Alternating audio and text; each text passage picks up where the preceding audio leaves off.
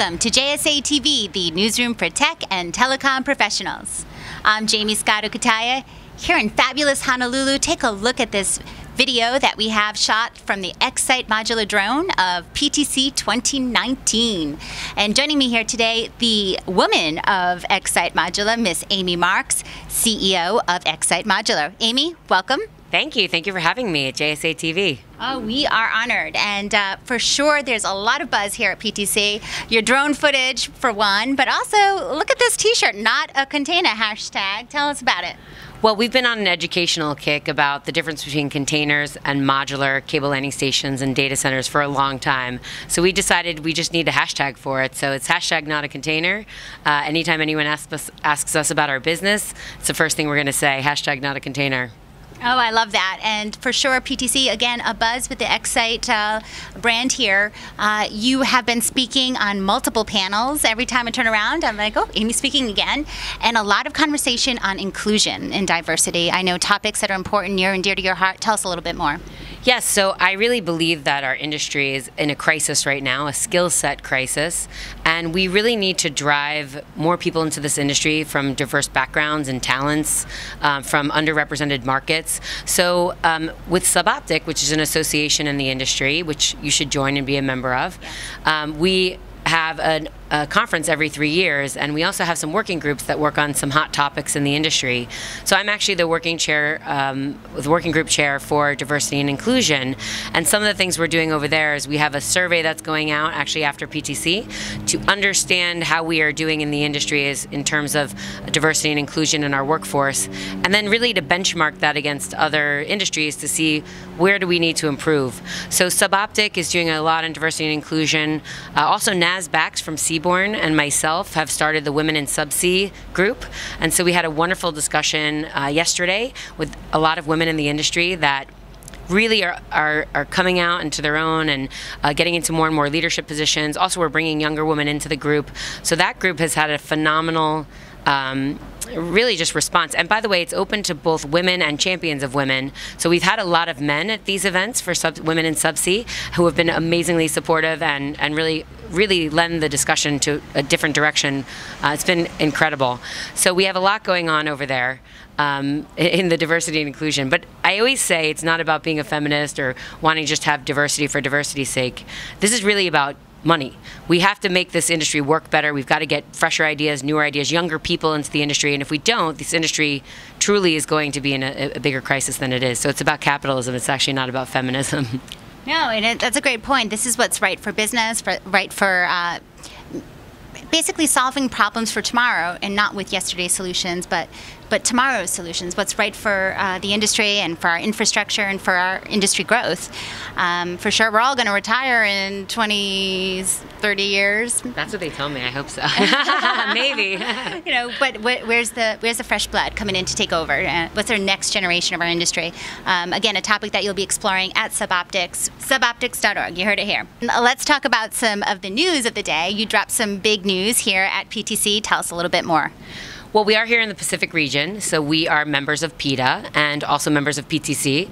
And we were just awarded our 17th building in the region, and so we'll be building the cable landing station for P&G. And we're very excited on the Coral Sea cable system. So it's, you know, we're really excited and proud, and we really love our presence in the Pacific Islands and also in the Pacific region. So we're just excited for another fantastic client actually within the region and want to keep adding more to this space. And I understand that this actually literally came out of the success of another deal. Tell us more. Well, I think, you know, people are seeing the Solomon Islands, Coral Sea projects that we're doing, and also the robustness of the buildings that we're able to provide in Coral Sea. But also I think what we've done on Atissa and having one of our buildings go through a Category 5 typhoon there, the super typhoon U2, people again are saying, I don't want containers, I need a bespoke building that's hardened, that's able to resist the 200-year storm.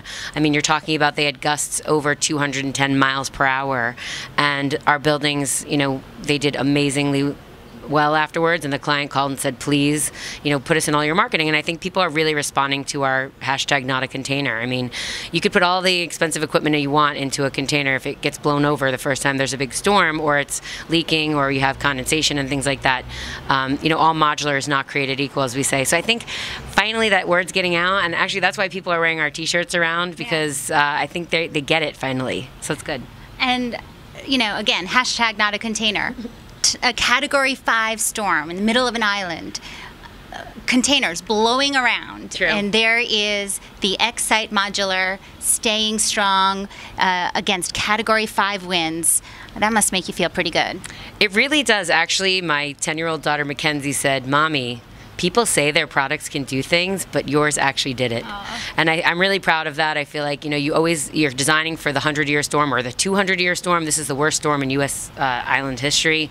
And, I feel good about that we are who we say we are, and that we stand behind our buildings. And knowing you personally, a woman that stands behind her word for sure. Now, I've also read a few articles about you that's been published recently, particularly about cable landing station news. Can you tell us a little bit more about some trends that you're seeing? Well, I think for us, clients are asking us for a little bit more turnkey services. So we've been talking a little bit more about how we can provide everything they need on the dry side of this business. If you were in the panel that I was in yesterday, and I asked people to raise their hand who had experience on the dry side, who were experts on the dry side of the business, I think only two people raised their hand out of a group in the industry of over 500. And so because we feel a responsibility, being experts on the dry side, we want to offer more services. So we do want to offer more turnkey in being able to do permitting, marine and terrestrial permitting, and all the site work and foundation for our buildings as well, if you need it, as well as our buildings, and becoming more of the AEC partner, the architect engineer of record partner on these buildings where they're going. But I think also we are seeing a morphing of the cable landing station become more of the hybrid cable station data center. And as we are also data center builders and edge data center builders, we want to make sure that people actually are getting the requirements for the buildings they want, the resiliency and the redundancy. So we feel it's really our responsibility to make sure that everyone's getting the performance requirements that they need and that they're expecting in these types of hybrid buildings, or even if pure data center buildings that are happening on the edge at this point. Well, we love that. We love hearing this story. We love that there's someone championing. They're putting their own name on their products and putting it out there in a secure manner. Certainly, what our infrastructure is requiring these days, what we need more of. Yes. So, where can we go to find out more? Well, you can come to XSiteModular.com and check us out at our website. There are a lot of self-guided video tours of our buildings out there. We also are on LinkedIn, on Twitter. You can check out a lot of our things online. And really, we just want to serve. We're here to make our clients delighted and to really, bring we build the internet. That's what we say. XSite builds the internet. Amy Marks, everybody. Thank you so much, Amy, for joining us. And thank you, viewers, for tuning in to JSA TV. Happy networking.